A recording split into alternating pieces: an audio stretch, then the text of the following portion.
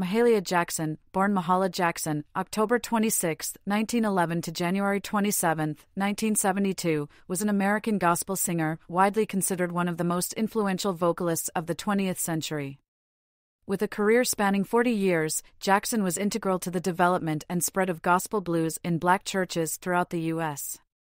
During a time when racial segregation was pervasive in American society, she met considerable and unexpected success in her recording career, selling an estimated 22 million records and performing in front of integrated and secular audiences in concert halls around the world. The granddaughter of enslaved people, Jackson was born and raised in poverty in New Orleans. She found a home in her church, leading to a lifelong dedication and singular purpose to deliver God's word through song. She moved to Chicago as an adolescent and joined the Johnson Singers, one of the earliest gospel groups. Jackson was heavily influenced by musician-composer Thomas Dorsey and blues singer Bessie Smith, adapting Smith's style to traditional Protestant hymns and contemporary songs. After making an impression in Chicago churches, she was hired to sing at funerals, political rallies, and revivals. For 15 years, she functioned as what she termed a fish and bread singer, working odd jobs between performances to make a living. Nationwide recognition came for Jackson in 1947 with the release of Move On Up a Little Higher, selling 2 million copies and hitting the number 2 spot on Billboard charts, both firsts for gospel music. Jackson's recordings captured the attention of jazz fans in the U.S. and France, and she became the first gospel recording artist to tour Europe.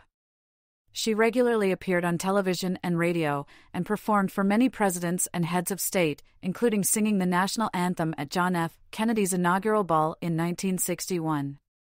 Motivated by her experiences living and touring in the South and integrating a Chicago neighborhood, she participated in the civil rights movement, singing for fundraisers and at the March on Washington for Jobs and Freedom in 1963. She was a vocal and loyal supporter of Martin Luther King Jr. and a personal friend of his family. Throughout her career, Jackson faced intense pressure to record secular music, but turned down high-paying opportunities to concentrate on gospel. Completely self-taught, Jackson had a keen instinct for music, her delivery marked by extensive improvisation with melody and rhythm. She was renowned for her powerful contralto voice, range, and enormous stage presence, and her ability to relate to her audiences, conveying and evoking intense emotion during performances. Passionate and at times frenetic, she wept and demonstrated physical expressions of joy while singing. Her success brought about international interest in gospel music, initiating the golden age of gospel, making it possible for many soloists and vocal groups to tour and record. Popular music as a whole felt her influence, and she is credited with inspiring rhythm and blues, soul, and rock and roll singing styles. Early life, 1911, circa 1928. Mahalia Jackson was born to Charity Clark and Johnny Jackson, a stevedore and weekend barber. Clark and Jackson were unmarried, a common arrangement among black women in New Orleans at the time. He lived elsewhere, never joining Charity as a parent.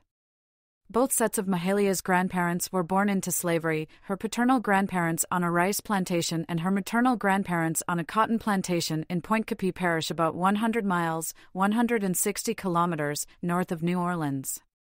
Charity's older sister, Mahala Duke Paul, was her daughter's namesake, sharing the spelling without the I. Duke hosted Charity and their 5 other sisters and children in her leaky 3-room shotgun house on Water Street in New Orleans' 16th Ward. The family called Charity's daughter Haley. She counted as the 13th person living in Aunt Duke's house. As Charity's sisters found employment as maids and cooks, they left Duke's, though Charity remained with her daughter, Mahalia's half-brother Peter, and Duke's son Fred. Mahalia was born with bowed legs and infections in both eyes. Her eyes healed quickly, but her Aunt Belle treated her legs with grease water massages with little result. For her first few years, Mahalia was nicknamed Fishhooks for the curvature of her legs. The Clarks were devout Baptists attending nearby Plymouth Rock Baptist Church. Sabbath was strictly followed, the entire house shut down on Friday evenings and did not open again until Monday morning.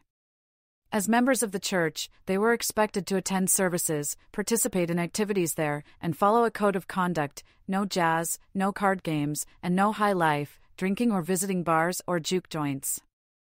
Dancing was only allowed in the church when one was moved by the Spirit.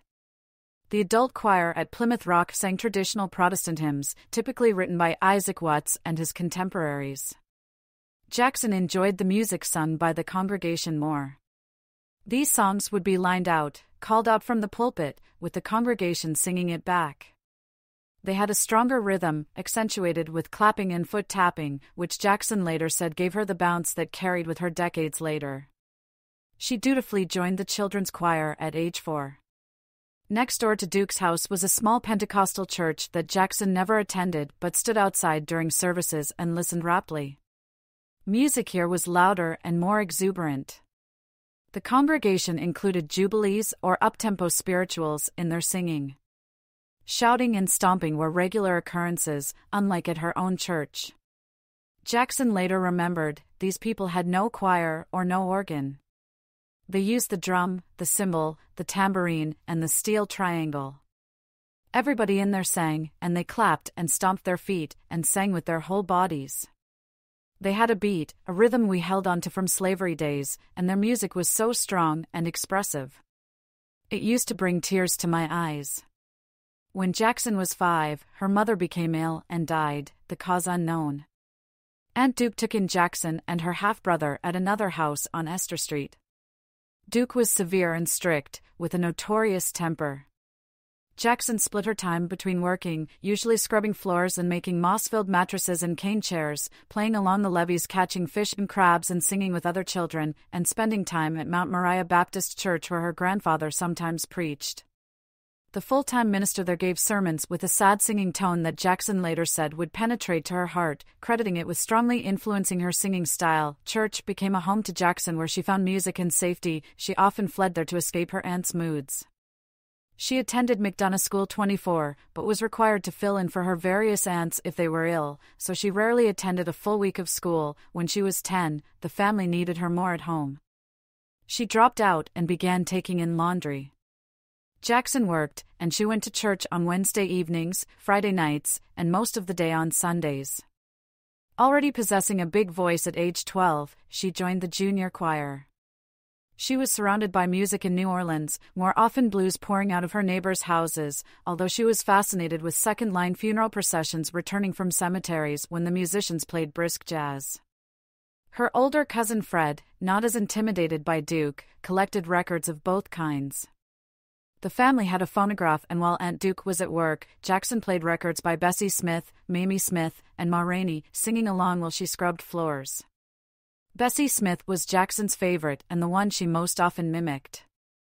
Jackson's legs began to straighten on their own when she was 14, but conflicts with Aunt Duke never abated. Whippings turned into being thrown out of the house for slights and manufactured infractions and spending many nights with one of her nearby aunts.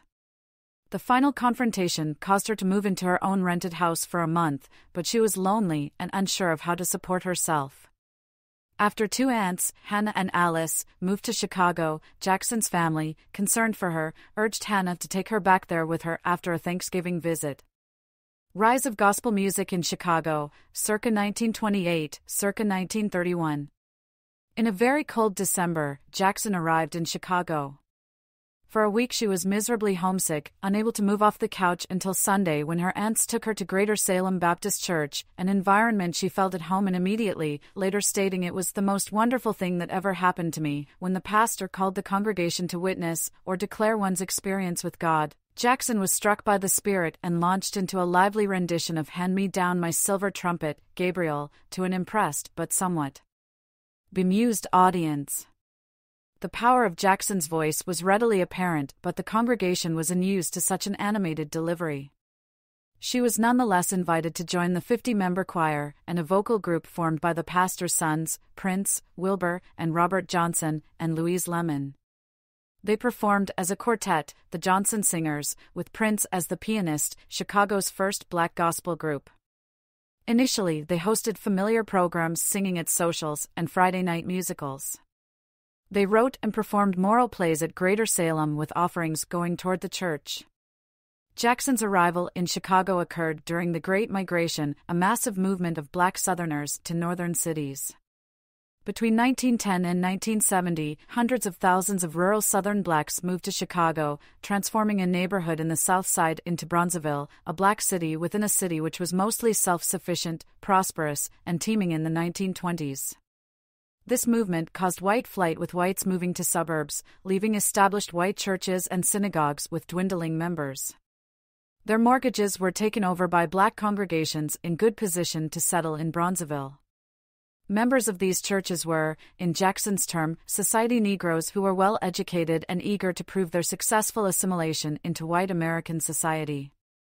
Musical services tended to be formal, presenting solemnly delivered hymns written by Isaac Watts and other European composers. Shouting and clapping were generally not allowed, as they were viewed as undignified. Special programs and musicals tended to feature sophisticated choral arrangements to prove the quality of the choir. This difference between the styles in northern urban churches and the South was vividly illustrated when the Johnson Singers appeared at a church one evening and Jackson stood out to sing solo, scandalizing the pastor with her exuberant shouts. He accused her of blasphemy, bringing twisting jazz into the church. Jackson was momentarily shocked before retorting, "This is the way we sing down south." The minister was not alone in his apprehension. She was often so involved in singing she was mostly unaware how she moved her body. To hide her movements, pastors urged her to wear loose-fitting robes which she often lifted a few inches from the ground, and they accused her of employing snake hips while dancing when the Spirit moved her. And during another indignity, Jackson scraped together $4, equivalent to $71 in 2023, to pay a talented black operatic tenor for a professional assessment of her voice. She was dismayed when the professor chastised her, "You've got to learn to stop hollering. It will take time to build up your voice. The way you sing is not a credit to the Negro race. You've got to learn to sing songs so that white people can understand them." Soon Jackson found the mentor she was seeking. Thomas A. Dorsey, a seasoned blues musician trying to transition to gospel music, trained Jackson for 2 months, persuading her to sing slower songs to maximize their emotional effect. Dorsey had a motive: he needed a singer to help sell his sheet music. He recruited Jackson to stand on Chicago street corners with him and sing his songs, hoping to sell them for 10 cents a page. It was not the financial success Dorsey hoped for, but their collaboration resulted in the unintentional conception of gospel blues solo singing in Chicago.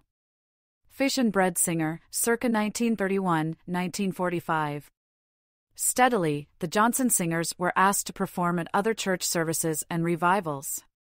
When larger, more established black churches expressed little interest in the Johnson Singers, they were courted by smaller storefront churches and were happy to perform there, though less likely to be paid as much or at all. Newly arrived migrants attended these storefront churches. The services were less formal and reminiscent of what they had left behind. Jackson found an eager audience in new arrivals, one calling her a fresh wind from the down-home religion. Black Chicago was hit hard by the Great Depression, driving church attendance throughout the city, which Jackson credited with starting her career gradually, and by necessity, larger churches became more open to Jackson's singing style. As many of them were suddenly unable to meet their mortgage notes, adapting their musical programs became a viable way to attract and keep new members. When she first arrived in Chicago, Jackson dreamed of being a nurse or a teacher, but before she could enroll in school she had to take over Aunt Hannah's job when she became ill. Jackson became a laundress and took a series of domestic and factory jobs while the Johnson Singers began to make a meager living, earning from $1.50 to $8, equivalent to $27 to $146 in 2023, a night. Steady work became a second priority to singing. Jackson began calling herself a fish and bread singer, working for herself and God. She made her first recordings in 1931, singles that she intended to sell at National Baptist Convention meetings, though she was mostly unsuccessful. But as her audiences grew each Sunday, she began to get hired as a soloist to sing at funerals and political rallies for Lewis B. Anderson and William L. Dawson. In 1932, on Dawson's request, she sang for Franklin D. Roosevelt's presidential campaign. She had become the only professional gospel singer in Chicago. Sometimes she made $10 a week, equivalent to $223 in 2023, in what historian Michael Harris calls an almost unheard-of professionalization of one's sacred calling. As opportunities came to her, an extraordinary moral code directed Jackson's career choices. Her lone vice was frequenting movie and vaudeville theaters until her grandfather visited one summer and had a stroke while standing in the sun on a Chicago street. Jackson pleaded with God to spare him, swearing she would never go to a theater again. He survived and Jackson kept her promise, refusing to attend as a patron and rejecting opportunities to sing in theaters for her entire career. She furthermore vowed to sing gospel exclusively despite intense pressure. In 1935, Jackson met Isaac Ike Hickenhull, a chemist working as a postman during the Depression. Impressed with his attention and manners, Jackson married him after a year-long courtship. Hickenhull's mother gave the couple 200 formulas for homemade hair and skincare products she had sold door to door. Hickenhull and Jackson made cosmetics in their kitchen and she sold jars when she traveled. It was not steady work, and the cosmetics did not sell well. At one point Hickenhull had been laid off and he and Jackson had less than $1 between them. He saw that auditions for The Swing Mikado, a jazz-flavored retelling of the Gilbert and Sullivan opera, were taking place. He demanded she go. The role would pay $60 a week, equivalent to $1,317 in 2023. Plus, he saw no value in singing gospel. He did not consider it artful. He had repeatedly urged her to get formal training and put her voice to better use. She refused, and they argued about it often. Racked by guilt, she attended the audition, later calling the experience miserable and painful. When she got home, she learned that the role was offered to her, but when Hickenhull informed her he also secured a job, she immediately rejected the role to his disbelief. She furthermore turned down Louis Armstrong and Earl Fatha Hines when they offered her jobs singing with their bands. In 1937, Jackson met Mayo Inc. Williams, a music producer who arranged a session with Decca Records. She recorded 4 singles: God's Gonna Separate the Wheat from the Tares, You Sing On, My Singer, God Shall Wipe Away All Tears, and Keep Me Every Day. Jackson told neither her husband or Aunt Hannah, who shared her house, of this session. The record sales were weak, but were distributed to jukeboxes in New Orleans, one of which Jackson's entire family huddled around in a bar, listening to her again and again. Decca said they would record her further if she sang blues, and once more Jackson refused. The Johnson Singers folded in 1938, but as the Depression lightened, Jackson saved some money, earned a beautician's license from Madam C. J. Walker's school, and bought a beauty salon in the heart of Bronzeville. It was almost immediately successful and the center of gospel activity. Singers, male and female, visited while Jackson cooked for large groups of friends and customers on a 2-burner stove in the rear of the salon. It was located across the street from Pilgrim Baptist Church, where Thomas Dorsey had become music director. Dorsey proposed a series of performances to promote his music and her voice, and she agreed. They toured off and on until 1951. It was regular and, they felt, necessary work. Dorsey accompanied Jackson on piano, often writing songs specifically for her. His background as a blues player gave him extensive experience improvising, and he encouraged Jackson to develop her skills during their performances by handing her lyrics and playing chords while she created melodies, sometimes performing 20 or more songs this way. She was able to emote and relate to audiences profoundly well. Her goal was to wreck a church, or cause a state of spiritual pandemonium among the audience, which she did consistently. At one event, in an ecstatic moment, Dorsey jumped up from the piano and proclaimed, "Mahalia Jackson is the Empress of Gospel Singers. She's the Empress. The Empress." A constant worker and a shrewd businesswoman, Jackson became the choir director at St. Luke Baptist Church. She bought a building as a landlord, then found the salon so successful she had to hire help to care for it when she traveled on weekends. On tour, she counted heads and tickets to ensure she was being paid fairly. What she was able to earn and save was done in spite of Hickenhull. A compulsive gambler, he took home a large payout asking Jackson to hide it so he would not gamble it. She laid the stash and flat bills under a rug assuming you would never look there, then went to a weekend performance in Detroit. When she returned, she realized he had found it and used it to buy a racehorse. In 1943, he brought home a new Buick for her that he promptly stopped paying for. She paid for it entirely, then learned he had used it as collateral for a loan when she saw it being repossessed in the middle of the day on the busiest street in Bronzeville. They divorced amicably. Apollo Records and National Recognition, 1946 to 1953. Each engagement Jackson took was farther from Chicago in a non-stop string of performances. In 1946, she appeared at the Golden Gate Ballroom in Harlem. In attendance was Art Freeman, a music scout for Apollo Records, a company catering to black artists and audiences concentrating mostly on jazz and blues. Apollo's chief executive Bess Berman was looking to broaden their representation to other genres, including gospel.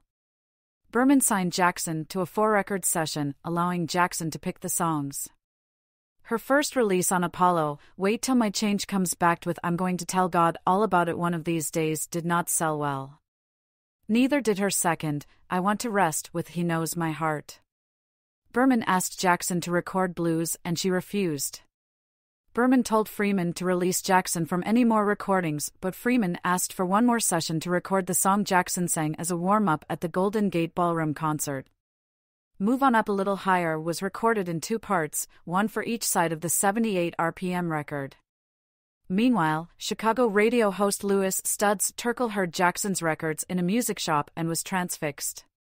He bought and played them repeatedly on his show. Terkel introduced his mostly white listeners to gospel music and Jackson herself, interviewing her and asking her to sing live. Move On Up a Little Higher was released in 1947, selling 50,000 copies in Chicago and 2 million nationwide. It landed at the number 2 spot on the Billboard charts for 2 weeks, another first for gospel music. The best any gospel artist could expect to sell was 100,000. Berman set Jackson up for another recording session, where she sang Even Me, 1 million sold, and Dig a Little Deeper, just under 1 million sold. Instantly Jackson was in high demand. A position as the official soloist of the National Baptist Convention was created for her, and her audiences multiplied to the tens of thousands.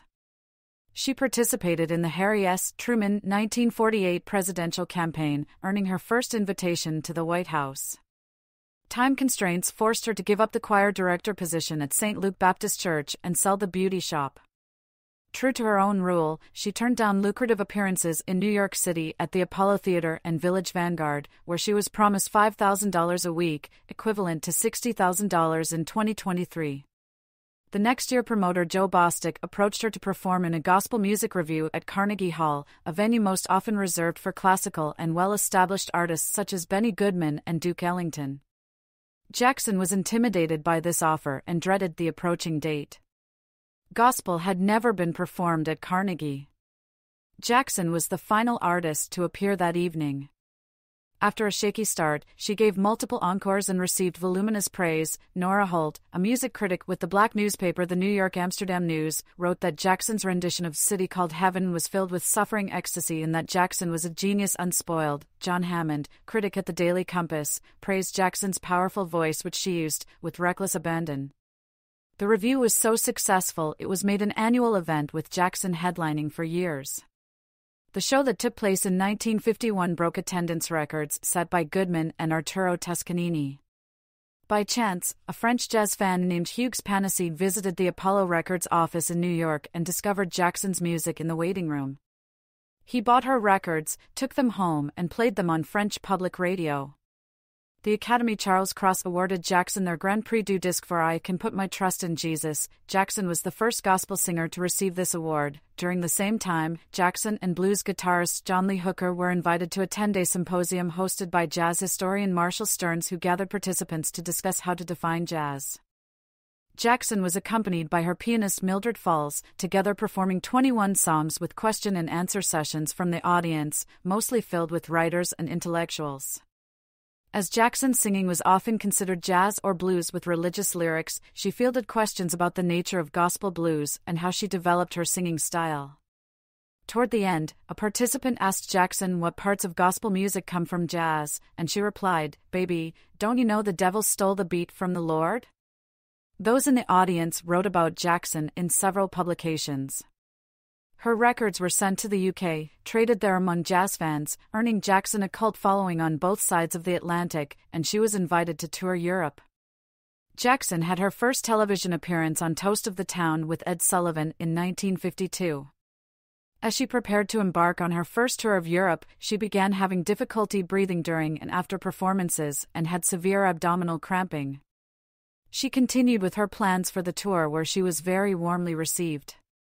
In jazz magazine Downbeat, Mason Sargent called the tour one of the most remarkable, in terms of audience reaction, ever undertaken by an American artist. Her appearance at the Royal Albert Hall in London made her the first gospel singer to perform there since the Fisk Jubilee Singers in 1872, and she pre-sold 20,000 copies of Silent Night in Copenhagen. She played numerous shows while in pain, sometimes collapsing backstage. She lost a significant amount of weight during the tour, finally having to cancel. When she returned to the U.S., she had a hysterectomy and doctors found numerous granulomas in her abdomen. She was diagnosed with sarcoidosis, a systemic inflammatory disease caused by immune cells forming lumps in organs throughout the body. Sarcoidosis is not curable, though it can be treated, and following the surgery, Jackson's doctors were cautiously optimistic that with treatment she could carry on as normal. Columbia Records and Civil Rights Activism, 1954–1963. In 1954, Jackson learned that Berman had been withholding royalties and had allowed her contract with Apollo to expire. Mitch Miller offered her a $50,000 a year, equivalent to $570,000 in 2023, four-year contract, and Jackson became the first gospel artist to sign with Columbia Records, a much larger company with the ability to promote her nationally. Miller attempted to make her repertoire more appealing to white listeners, asking her to record ballads and classical songs, but again she refused. Rusty Old Halo became her first Columbia single, and Downbeat declared Jackson the greatest spiritual singer now alive. Columbia worked with a local radio affiliate in Chicago to create a half-hour radio program, The Mahalia Jackson Show.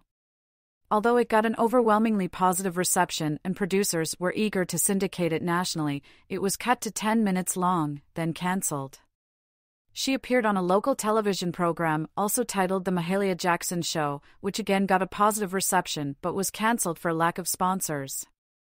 Despite white people beginning to attend her shows and sending fan letters, executives at CBS were concerned they would lose advertisers from southern states who objected to a program with a black person as the primary focus. If they're Christians, how in the world can they object to me singing hymns? How in the world can they take offense to that? In the name of the Lord, what kind of people could feel that way? Mahalia Jackson. Jackson attracted the attention of the William Morris Agency, a firm that promoted her by booking her in large concert halls and television appearances with Arthur Godfrey, Dinah Shore, Bing Crosby, and Perry Como in the 1950s. Her reverence and upbeat, positive demeanor made her desirable to progressive producers and hosts eager to feature a black person on television. She appeared at the 1956 Democratic National Convention, silencing a rowdy hall of attendees with I See God. Miller, who was in attendance, was awed by it, noting there wasn't a dry eye in the house when she got through. Jackson broke into films playing a missionary in St. Louis Blues, 1958, and a funeral singer in Imitation of Life, 1959. As demand for her rose, she traveled extensively, performing 200 dates a year for 10 years. She and her entourage of singers and accompanists toured deeper into the South, encountering difficulty finding safe, clean places to sleep, eat, and buy gas due to Jim Crow laws. Sometimes they had to sleep in Jackson's car, a Cadillac she had purchased to make long trips more comfortable. Jackson remembered, the looks of anger at the sight of us colored folks sitting in a nice car were frightening to see. It got so we were living on bags of fresh fruit during the day and driving half the night, and I was so exhausted by the time I was supposed to sing, I was almost dizzy. Jackson began to gain weight. She also developed peculiar habits regarding money. As a black woman, Jackson found it often impossible to cash checks when away from Chicago. Her contracts therefore demanded she be paid in cash, often forcing her to carry tens of thousands of dollars in suitcases and in her undergarments. Each event in her career and personal life broke another racial barrier. She often asked ushers to allow white and black people to sit together, sometimes asking the audiences to integrate themselves by telling them that they were all Christian brothers and sisters. After years of receiving complaints about being loud when she practiced in her apartment, even in the building she owned, Jackson bought a house in the all-white Chatham Village neighborhood of Chicago. When this news spread, she began receiving death threats. The day she moved in, her front window was shot. Jackson asked Richard Daley, the mayor of Chicago, for help, and Daley ordered police presence outside her house for a year. A few months later, Jackson appeared live on the television special Wide Wide World singing Christmas carols from Mount Moriah, her childhood church in New Orleans. The broadcast earned excellent reviews, and Jackson received congratulatory telegrams from across the nation. Yet the next day she was unable to get a taxi or shop along Canal Street. While attending the National Baptist Convention in 1956, Jackson met Martin Luther King Jr. and Ralph Abernathy, both ministers emerging as organizers protesting segregation. Jackson often sang to support worthy causes for no charge, such as raising money to buy a church and organ, robes for choirs, or sponsoring missionaries. She extended this to civil rights causes, becoming the most prominent gospel musician associated with King and the civil rights movement. She raised money for the United Negro College Fund and sang at the Prayer Pilgrimage Breakfast in 1957. She later stated she felt God had especially prepared King with the education and the warmth of spirit to do his work. Motivated by her sincere appreciation that civil rights protests were being organized within churches and its participants inspired by hymns, she traveled to Montgomery, Alabama to sing in support of the ongoing bus boycott. She and Mildred Falls stayed at Abernathy's house in a room that was bombed for months later. After hearing that black children in Virginia were unable to attend school due to integration conflicts, she threw them an ice cream party from Chicago, singing to them over a telephone line attached to a public address system. She similarly supported a group of black sharecroppers in Tennessee facing eviction for voting.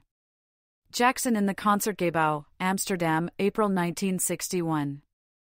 As gospel music became more popular, primarily due to her influence, singers began appearing at non-religious venues as a way to spread a Christian message to non-believers. Jackson appeared at the Newport Jazz Festival in 1957 and 1958, and in the latter's concert film, Jazz on a Summer's Day, 1959. Her continued television appearances with Steve Allen, Red Skelton, Milton Berle, and Jimmy Durante kept her in high demand. She toured Europe again in 1961 with incredible success, mobbed in several cities and needing police escorts. All dates in Germany were sold out weeks in advance. In Essen, she was called to give so many encores that she eventually changed into her street clothes and the stagehands removed the microphone. Still, she sang one more song. The highlight of her trip was visiting the Holy Land, where she knelt and prayed at Calvary. When King was arrested and sentenced to 4 months hard labor, presidential candidate John F. Kennedy intervened, earning Jackson's loyal support. She began campaigning for him, saying, "I feel that I'm a part of this man's hopes. He lifts my spirit and makes me feel a part of the land I live in." Her clout and loyalty to Kennedy earned her an invitation to sing the Star-Spangled Banner at his inaugural ball in 1961. Months later, she helped raise $50,000 for the Southern Christian Leadership Conference. Jackson lent her support to King and other ministers in 1963 after their successful campaign to end segregation in Birmingham by holding a fundraising rally to pay for protesters' bail. By this time, she was a personal friend of King and his wife Coretta, often hosting them when they visited Chicago and spending Thanksgiving with their family in Atlanta.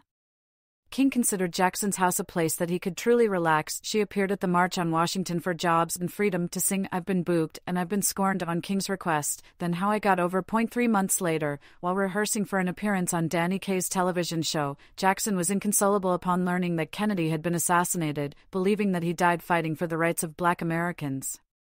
Later years, 1964 to 1972. Jackson toured Europe again in 1964, mobbed in several cities and proclaiming, "I thought I was the Beatles." In Utrecht, she appeared in the film The Best Man, 1964, and attended a ceremony acknowledging Lyndon Johnson's inauguration at the White House, becoming friends with Lady Bird. When at home, she attempted to remain approachable and maintain her characteristic sincerity. Mostly in secret, Jackson had paid for the education of several young people as she felt poignant regret that her own schooling was cut short. Stories of her gifts and generosity spread. Her phone number continued to be listed in the Chicago Public Telephone Book, and she received calls nonstop from friends, family, business associates, and strangers asking for money, advice on how to break into the music industry, or general life decisions they should make. Her house had a steady flow of traffic that she welcomed. Jackson had thoroughly enjoyed cooking since childhood and took great pleasure in feeding all of her visitors, some of them staying days or weeks on her request. Through friends, Jackson met Sigmund Galloway, a former musician in the construction business living in Gary, Indiana. Despite Jackson's hectic schedule and the constant companions she had in her entourage of musicians, friends, and family, she expressed loneliness and began courting Galloway when she had free time. As a complete surprise to her closest friends and associates, Jackson married him in her living room in 1964. Only a few weeks later, while driving home from a concert in St. Louis, she found herself unable to stop coughing. She checked herself into a hospital in Chicago. Since the cancellation of her tour to Europe in 1952, Jackson experienced occasional bouts of fatigue and shortness of breath. As her schedule became fuller and more demands were placed on her, these episodes became more frequent. This time, the publicly disclosed diagnosis was heart strain and exhaustion, but in private Jackson's doctors told her that she had had a heart attack and sarcoidosis was now in her heart. Jackson's recovery took a full year, during which she was unable to tour or record, ultimately losing 50 pounds, 23 kilograms. From this point on, she was plagued with near-constant fatigue, bouts of tachycardia, and high blood pressure as her condition advanced. Jackson was often depressed and frustrated at her own fragility, but she took the time to send Lyndon Johnson a telegram urging him to protect marchers in Selma, Alabama, when she saw news coverage of Bloody Sunday. Galloway proved to be unreliable, leaving for long periods during Jackson's convalescence, then upon his return insisting she was imagining her symptoms. He tried taking over managerial duties from agents and promoters despite being inept. They argued over money. Galloway attempted to strike Jackson on 2 different occasions, the second one thwarted when Jackson ducked and he broke his hand hitting a piece of furniture behind her. The marriage dissolved and she announced her intention to divorce.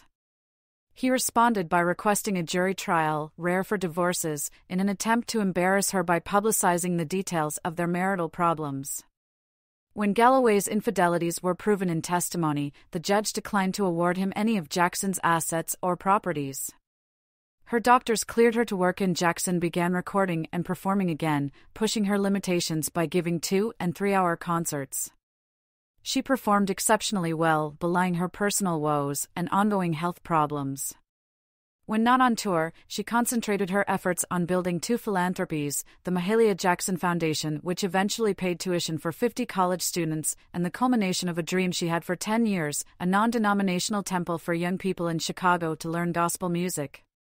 As she organized 2 large benefit concerts for these causes, she was once more heartbroken upon learning of the assassination of Martin Luther King Jr. She attended the funeral in Atlanta where she gave one of her most memorable performances of Take My Hand, Precious Lord.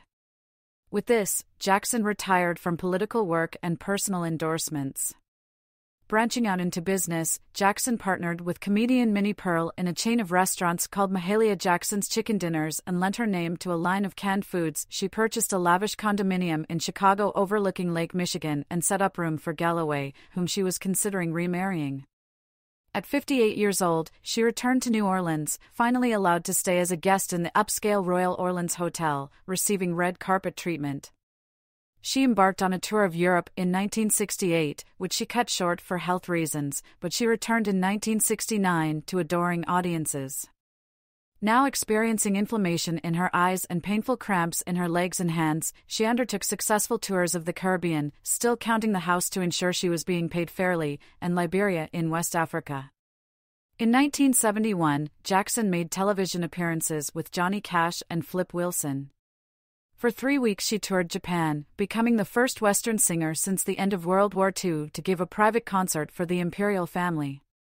The U.S. State Department sponsored a visit to India, where she played Kolkata, New Delhi, Madras, and Mumbai, all of them sold out within 2 hours. In New Delhi, she had an unexpected audience with Prime Minister Indira Gandhi, who declared, "I will never hear a greater voice, I will never know a greater person." While touring Europe months later, Jackson became ill in Germany and flew home to Chicago, where she was hospitalized. In January 1972, she received surgery to remove a bowel obstruction and died in recovery. Although news outlets had reported on her health problems and concert postponements for years, her death came as a shock to many of her fans. She received a funeral service at Greater Salem Baptist Church in Chicago, where she was still a member. 50,000 people paid their respects, many of them lining up in the snow the night before, and her peers in gospel singing performed in her memory the next morning. The day after, Mayor Richard Daley and other politicians and celebrities gave their eulogies at the Ari Crown Theater with 6,000 in attendance. Her body was returned to New Orleans, where she lay in state at Rivergate Auditorium under a military and police guard, and 60,000 people viewed her casket. On the way to Providence Memorial Park in Metairie, Louisiana, the funeral procession passed Mount Moriah Baptist Church, where her music was played over loudspeakers. Style. Singing. Jackson would sometimes build a song up and up, singing the words over and over to increase their intensity. Like Bessie, she would slide up or slur down to a note. She would also break up a word into as many syllables as she cared to, or repeat and prolong an ending to make it more effective. His love is deeper and deeper, yes, deeper and deeper, it's deeper. And deeper, Lord. Deeper and deeper, Lord. It's deeper than the sea, yeah, oh my lordy, yeah, deeper than the sea, Lord. And the last two words would be a dozen syllables each.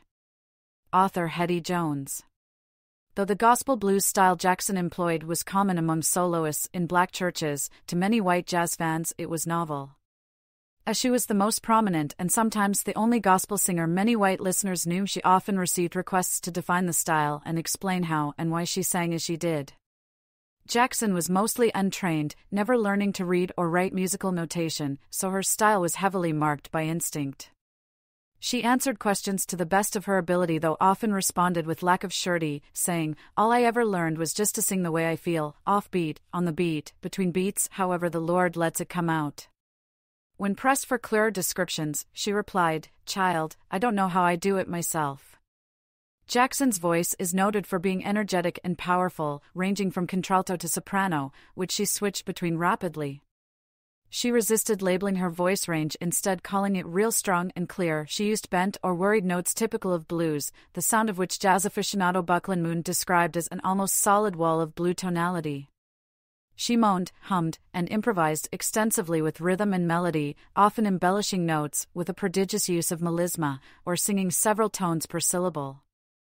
Author Anthony Heilbutt called it a weird ethereal sound, part moan, part failed operatics. Gospel historian Horace Boyer attributes Jackson's aggressive style and rhythmic ascension to the Pentecostal congregation she heard as a child, saying Jackson was never a Baptist singer. He continues, bending a note here, chopping off a note there, singing through rest spots and ornamenting the melodic line at will. Jackson confused pianists but fascinated those who played by ear. Buckland Moon was enamored with her singing, writing that the embellishments Jackson added take your breath away. As a member of a sanctified church in Mount Vernon once told me, Mahalia, she had more flowers and feathers than anybody, and they all is exactly right. She breaks every rule of concert singing, taking breaths in the middle of a word and sometimes garbling the words altogether, but the full-throated feeling and expression are seraphic. Writer Ralph Ellison noted how she blended precise diction with a thick New Orleans accent, describing the effect as almost of the Academy one instant and of the broadest cotton field dialect the next.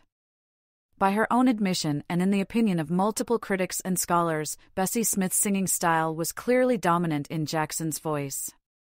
In Melody Maker, Max Jones contrasted the two, whereas Bessie's singing can sound harsh and unlovely, even to jazz students. On first acquaintance, Mahalia's voice is obviously an instrument of uncommon beauty. Her bursts of power and sudden rhythmic drives build up to a pitch that leave you unprepared to listen afterwards to any but the greatest of musicians. Other singers made their mark.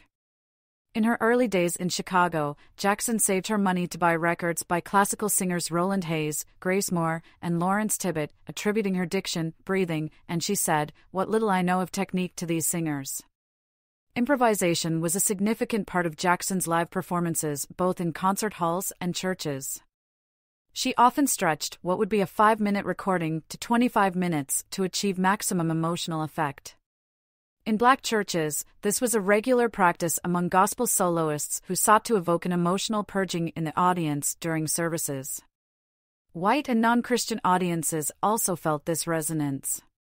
After one concert, critic Nat Hentoff wrote, "The conviction and strength of her rendition had a strange effect on the secularists present, who were won over to Mahalia if not to her message." Most of them were amazed at the length of time after the concert during which the sound of her voice remained active in the mind. Jackson explained that as God worked through her she became more impassioned during a song, and that what she felt was right to do in the moment was what was necessary for the audience. As her career advanced, she found it difficult to adjust to the time constraints in recording and television appearances, saying, "When I sing I don't go by the score. I lose something when I do. I don't want to be told I can sing just so long. I make it till that passion is past. When I become conscious, I can't do it good." Recording. Jackson, photographed by Carl Van Vechten in 1962.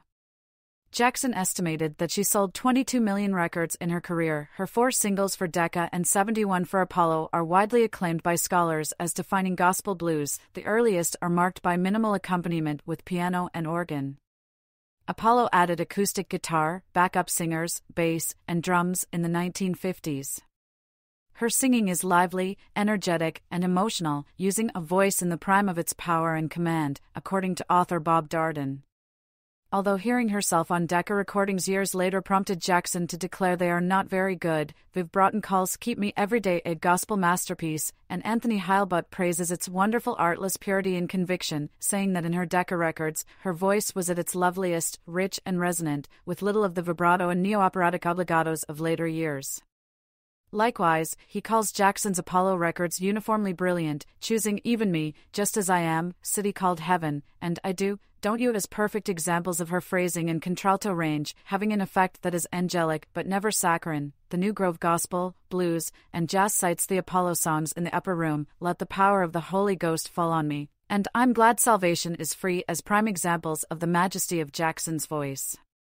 According to musicologist Wilfred Mellers, Jackson's early recordings demonstrate a sound that is all-embracing, as secure as the womb, from which singer and listener may be reborn. The breathtaking beauty of the voice and superbly controlled transitions from speech to prayer to song heal and anneal. Columbia Records, then the largest recording company in the U.S., presented Jackson as the world's greatest gospel singer in the 28 albums they released. She was marketed to appeal to a wide audience of listeners who, despite all her accomplishments up to 1954, had never heard of her.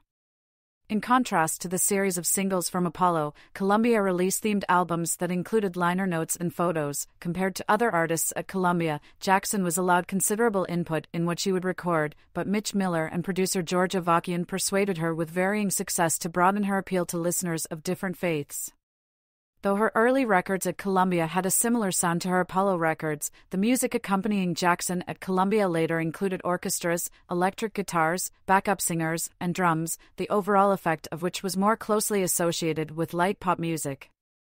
She was marketed similarly to jazz musicians, but her music at Columbia ultimately defied categorization. Her albums interspersed familiar compositions by Thomas Dorsey and other gospel songwriters, with songs considered generally inspirational. These included You'll Never Walk Alone, written by Rodgers and Hammerstein for the 1945 musical Carousel, Trees based on the poem by Joyce Kilmer, Danny Boy, and the patriotic songs My Country 'Tis of Thee and The Battle Hymn of the Republic, among others. The Cambridge Companion to Blues and Gospel Music describes Jackson's Columbia recordings as toned down and polished compared to the raw, more minimalist sound at Apollo. Scholar Mark Burford praises When I Wake Up in Glory as one of the crowning achievements of her career as a recording artist, but Heilbutt calls her Columbia recordings of When the Saints Go Marching In and The Lord's Prayer uneventful material. Jackson agreed somewhat, acknowledging that her sound was being commercialized, calling some of these recordings sweetened water stuff. When the themes of her songs were outwardly religious, some critics felt the delivery was at times less lively. John Hammond, who helped secure Jackson's contract with Columbia, told her if she signed with them many of her black fans would not relate well to the music. This turned out to be true, and as a result, Jackson created a distinct performing style for Columbia recordings that was markedly different from her live performances, which remained animated and lively, both in churches and concert halls. Live performance. She roared like a Pentecostal preacher, she moaned and growled like the old Southern mothers, she hollered the gospel blues like a sanctified Bessie Smith, and she cried into the Wattshems like she was back in a slave cabin. They say that, in her time, Mahalia Jackson could wreck a church in minutes flat and keep it that way for hours on end. Author Viv Broughton. In live performances, Jackson was renowned for her physicality and the extraordinary emotional connections she held with her audiences. The New York Times stated she was a massive, stately, even majestic woman who possessed an awesome presence that was apparent in whatever milieu she chose to perform. So caught up in the spirit was she while singing, she often wept, fell on her knees, bowed, skipped, danced, clapped spontaneously, patted her sides and stomach, and particularly in churches, roamed the aisles to sing directly to individuals. All of these were typical of the services in black churches, though Jackson's energy was remarkable. An experiment wearing a wig with her robes went awry during a show in the 1950s when she sang so frenetically she flung it off mid-performance. Anthony Heilbutt writes that some of her gestures are dramatically jerky, suggesting instant spirit possession, and called her performances downright terrifying.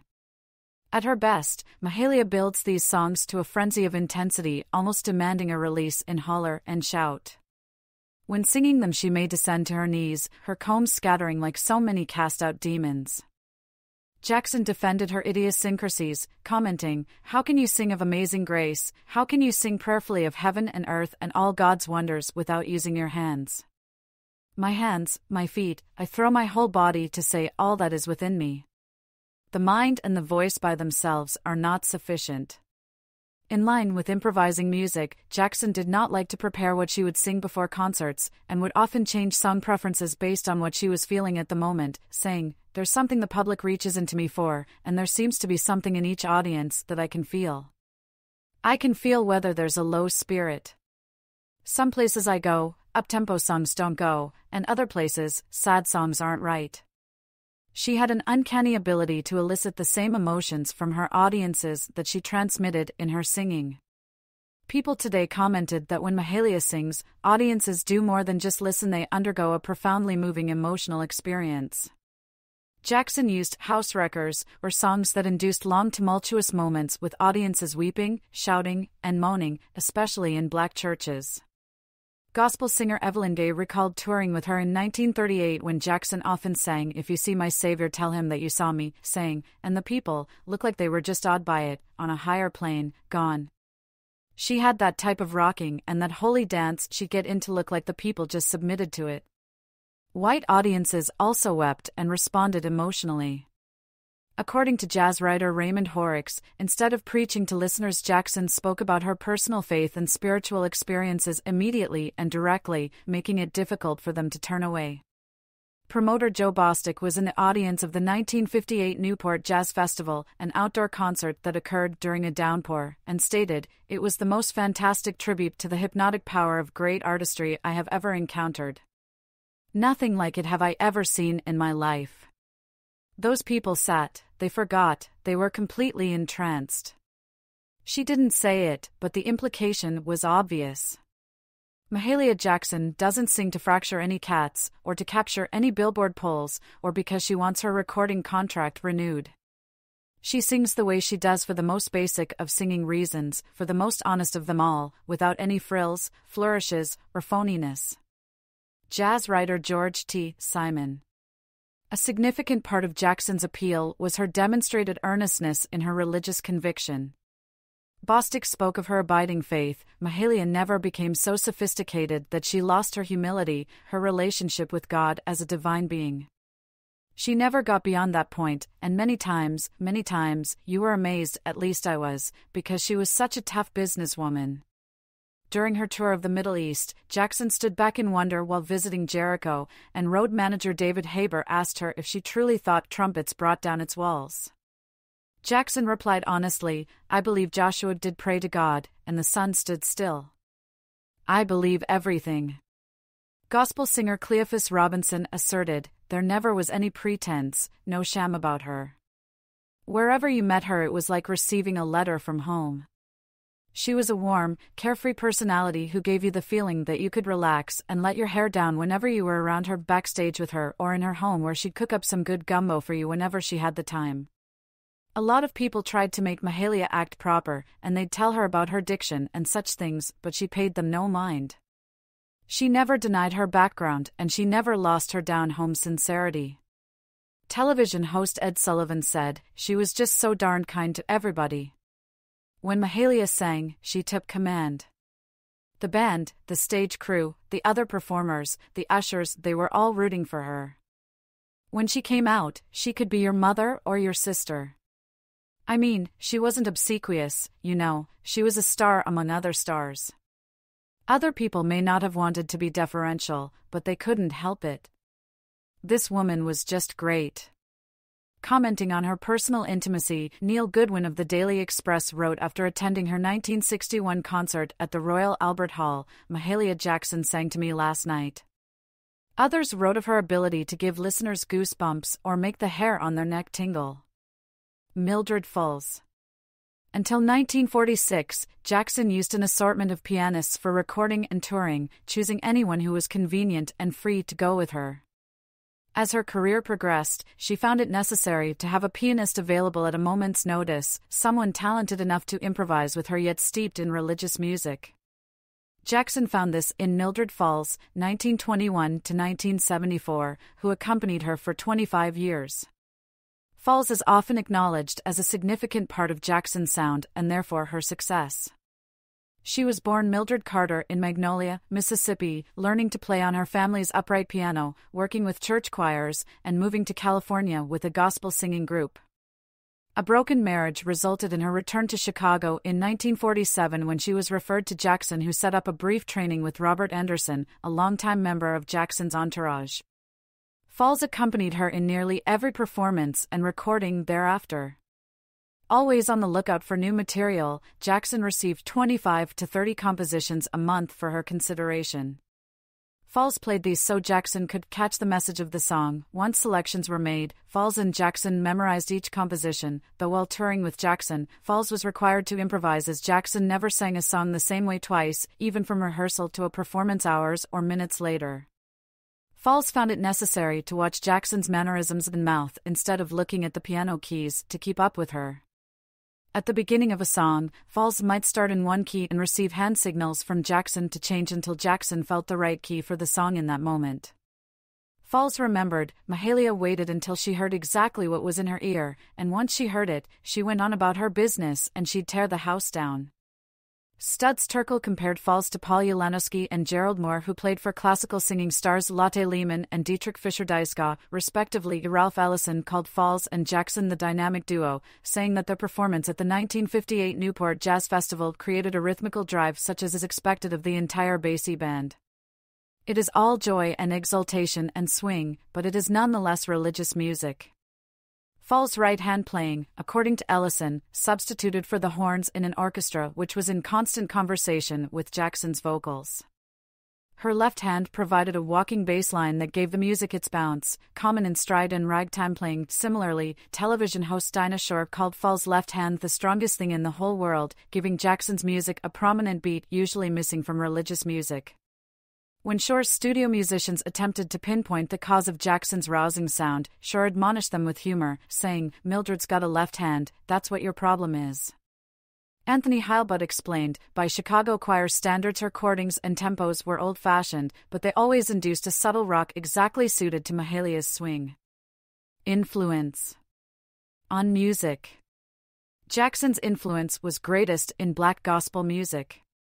Beginning in the 1930s, Sally Martin, Roberta Martin, Willie Mae Ford Smith, Ardelia Hutchins, and Jackson spread the gospel blues style by performing in churches around the U.S.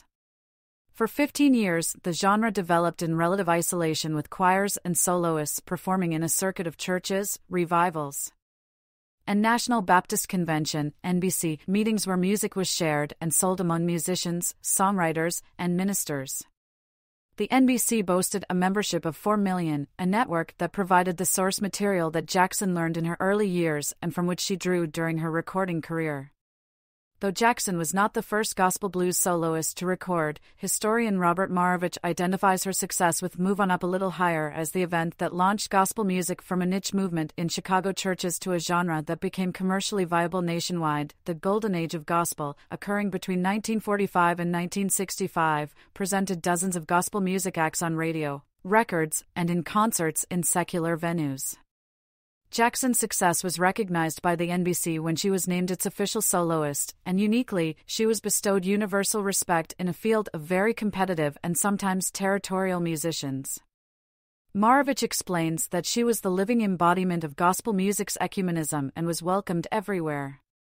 The Cambridge Companion to Blues and Gospel Music identifies Jackson and Sam Cooke, whose music career started when he joined the Soul Stirrers, as the most important figures in black gospel music in the 1950s. The majority of new fans, however, Mahalia was the vocal, physical, spiritual symbol of gospel music, according to Heilbut. Raymond Horrocks writes, "People who hold different religious beliefs to her own, and even people who have no religious beliefs whatsoever, are impressed by and give their immediate attention to her singing. She has, almost single-handedly, brought about a wide, and often non-religious interest in the gospel singing of the Negro." Because she was often asked by white jazz and blues fans to define what she sang, she became gospel's most prominent defender, saying, "Blues are the songs of despair. Gospel songs are the songs of hope.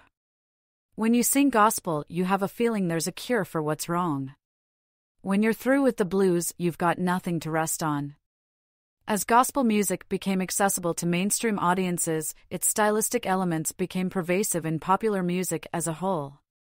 Jackson, who enjoyed music of all kinds, noticed, attributing the emotional punch of rock and roll to Pentecostal singing. Her Decca records were the first to feature the sound of a Hammond organ, spawning many copycats and resulting in its use in popular music, especially those evoking a soulful sound, for decades after. The first R&B and rock and roll singers employed the same devices that Jackson and her cohorts in gospel singing used, including ecstatic melisma, shouting, moaning, clapping, and stomping. Heilbut writes, "With the exception of Chuck Berry and Fats Domino, there is scarcely a pioneer rock and roll singer who didn't owe his stuff to the great gospel lead singers. Specifically, Little Richard, Mavis Staples of the Staple Singers, Donna Summer, Sam Cooke, Ray Charles, Della Reese, and Aretha Franklin have all named Jackson as an inspiration." Jackson was inducted into the Rock and Roll Hall of Fame in the Early Influence category in 1997. Mavis Staples justified her inclusion at the ceremony, saying, "When she sang, you would just feel light as a feather. God, I couldn't get enough of her." Franklin, who studied Jackson since she was a child and sang "Take My Hand, Precious Lord" at her funeral, was placed at Rolling Stone's #1 spot in their list of 100 greatest singers of all time, compiled in 2010. Despite her influence, Jackson was mostly displeased that gospel music was being used for secular purposes, considering R&B and soul music to be perversions, exploiting the music to make money. On Black Identity. Jackson in 1962, photographed by Carl Van Vechten. Jackson's success had a profound effect on Black American identity, particularly for those who did not assimilate comfortably into white society. Though she and gospel blues were denigrated by members of the Black upper class into the 1950s, for middle and lower-class Black Americans her life was a rags-to-riches story in which she remained relentlessly positive and unapologetically at ease with herself and her mannerisms in the company of white people. In Imitation of Life, her portrayal as a funeral singer embodied sorrow for the character Annie, a maid who dies from heartbreak. Scholar Johari Jabir writes that in this role, Jackson conjures up the unspeakable fatigue and collective weariness of centuries of Black women. Through her music, she promoted hope and celebrated resilience in the Black American experience. Jackson was often compared to opera singer Marian Anderson, as they both toured Europe, included spirituals in their repertoires, and sang in similar settings. Jackson considered Anderson an inspiration and earned an invitation to sing at Constitution Hall in 1960, 21 years after the Daughters of the American Revolution forbade Anderson from performing there in front of an integrated audience, but Jackson's preference for the musical influence, casual language, and intonation of Black Americans was a sharp contrast to Anderson's refined manners and concentration on European music. In interviews, Jackson repeatedly credits aspects of black culture that played a significant part in the development of her style: remnants of slavery music she heard at churches, work songs from vendors on the streets of New Orleans, and blues and jazz bands. Her first national television appearance on Ed Sullivan's Toast of the Town in 1952 showed her singing authentic gospel blues, prompting a large parade in her honor in Dayton, Ohio, with 50,000 black attendees, more than the integrated audience that showed up for a Harry Truman campaign stop around the same time. Known for her excited shouts, Jackson once called out Glory on her CBS television show, following quickly with, "Excuse me, CBS, I didn't know where I was." By retaining her dialect and singing style, she challenged a sense of shame among many middle and lower-class black Americans for their disparaged speech patterns and accents. Evelyn Cunningham of the Pittsburgh Courier attended a Jackson concert in 1954, writing that she expected to be embarrassed by Jackson, but when she sang, she made me choke up and feel wondrously proud of my people and my heritage. She made me drop my bonds and become really emancipated.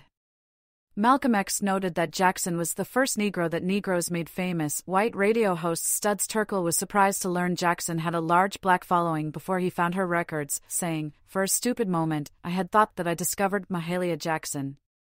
Jazz composer Duke Ellington, counting himself as a fan of Jackson's since 1952, asked her to appear on his album Black, Brown and Beige, 1958, an homage to Black American life and culture.